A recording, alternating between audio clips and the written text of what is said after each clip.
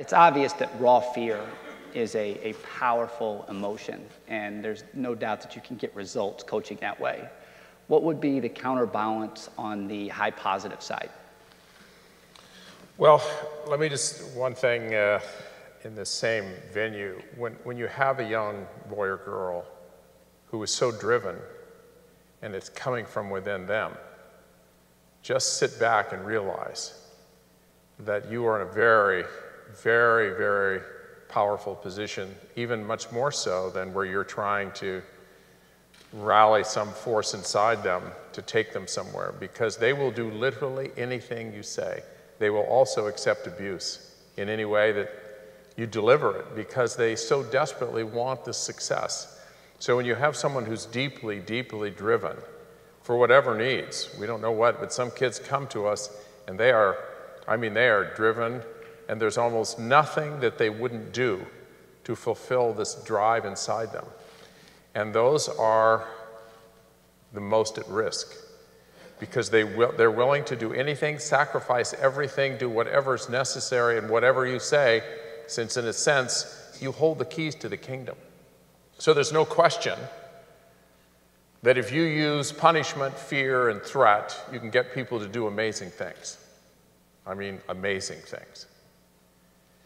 If you get people into survival mode, you know, they're going to fight like dogs, and you'll be able to see things. And particularly if you use anger, anger subdues choking, subdues fear. The chemistry of anger and the chemistry of fear can't coexist. So some coaches realize that you actually can make people angry, and they'll actually play better. And you can dehumanize them, you can accuse them or call them names that infuriate them, and all the nerves suddenly go away. That's what the screamer coaches actually begin to realize, that they can get a lot of the chemical changes in their players by the way they treat them, interact with them, and it becomes a matter of manipulation, as opposed to allowing them to figure this out and helping them understand how to control nerves. So there is a way to bring in what you might call harsh coaching and get people to do extraordinary things. Is there another alternative? And it really is. We know that human beings tend to perform much better when they are driven from what we call opportunistic emotions. When they see the opportunity to do something extraordinary, and even extraordinary, not for myself, but for a cause much bigger than myself. It's called relatedness. That human beings respond in a very special way, when they realize all this hard work and suffering really isn't about them in the first place. It's how they can contribute to something or someone, and that's why so many of the coaches who were up here today realize that when they're fighting for a loved one, for this young girl who was struggling with cancer, when they're doing it for a cause that really is more than just about their own validation, their own self-interest. We can get, I think, more sustainable results. We can get much more positive outcomes without all the potential downside. But that means you have to still be tough. This is not, trying to be simply this, opportunistic voice of positivism, and you never hold people accountable, you never push people, you never drive people, there is a balance, and the great coaches have actually figured it out. John Wooden was very tough. He was a taskmaster. But he had their best interest always at stake. It was never about John, it was about them, and how what he did with them and to them would affect them for the rest of their lives. And that's the perspective he had. He had the 20-year perspective. And that's what we're hoping coaches who've been part of this kind of real in-depth look at what your role is in the coaching profession, a very noble profession. This is the perspective you have. How will what I'm doing to them today play out in the context of their life in 20 years? That's how you have to think. Jack, as Jim is saying those things, what are the thoughts that are going through your mind? Well, it's where our real report card of coaches comes. A lot of times it's after the seasons that we're in, and that doesn't mean that, you know, we don't want to win. It's just that, you know, I mean, I guess we have, you know, 24 national championships, and you know, if this really becomes about shiny goblets and a showcase, you know, I don't know, you know, I mean, it's not that motivating. As much as you want to be at the top of the podium at the end of the year, I think the payday, the report card, the real sense of satisfaction, you know, comes later on. You know, it comes when, you know, your athletes are successful. They go on to even further academic scholarship. They go on to great professional success in a variety of sectors. You know, have a reunion sometime.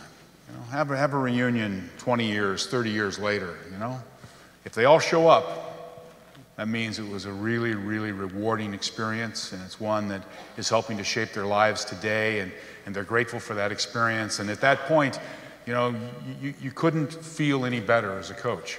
On the other hand, you know, there's a converse to that, and sometimes you win, and you know, it's a very toxic environment. It's an environment that that is maybe talent-based, maybe fear-based, as we're saying. And although there's some success, competitive success, you know, the lessons aren't really very valuable. They don't transfer to the rest of your life, and if they do transfer, they're very harmful. And Billy, one of the conversations we had was, I asked you, because I don't want this to be idealistic, and so I asked you, you know, can you develop character at the highest level of college athletics? And one of your responses was, sometimes the job gets in the way. And what do you mean by that? That's a great comment. That's a great comment. Well, you know, I think we had talked about this. I did this with our team one time, and I think earlier today we had the moral character and the performance character. And I posed a question one year to one of our teams that if you could end up playing in the NBA for 15 years, be an NBA All-Star, a Hall of Fame player, and go down as one of the greatest players to ever play the game in your position, would you take that and bypass all the moral character and not have any of those traits and qualities? And I would say there was only 3 kids that said that they would choose the moral character over the performance character.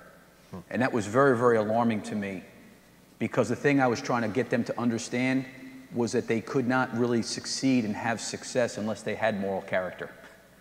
That actually was the most important thing. But I think because of society deeming what success is, they don't even think about those things, about being trustworthy, being loyal, being kind, compassionate, considerate, empathetic, all those moral characters that shape who we are as people. They don't see the correlation between the competitive part of being resilient and competitive and hardworking and all those things. They don't see the crossover. And I, to your point, Brett, had spent a lot of time trying to get them to see those things. And it was really amazing. The guys on our team that were doing very, very well on the court had a lot of the competitive characters. The guys whose lives were not doing well off the court lacked in a lot of moral character. And I felt like it was my job to try to tie in both of those things to let them see how they both play off each other in terms of their success on and off the court. I just would love to add that we can't prove that we value it if we don't measure it and reward it every day and every week. And so as a coach, and you think about how can I embed tomorrow at practice, start recognizing the person that hustled the most unselfish, reward these people, give time off at practice because you hustled for the last 2 hours. If we measure it and we reward it, it becomes a value to them and they sustain it. And to that point, so a great coaching line was, you can tell what a coach values by what they're willing to lose for. What do you guys think about that? You know, you're always at risk because you're always afraid what might happen if you don't get the right W in the box. But you really are tested every day. How much do I really value winning, and how much do I really value development of the human being? And I think it's the perspective, again, that you have. Are we playing for today, or are we playing for a much longer perspective that ultimately is the measure of success in a human being? I think that's well stated. Thank you guys for coming up. Thank you. Thank you.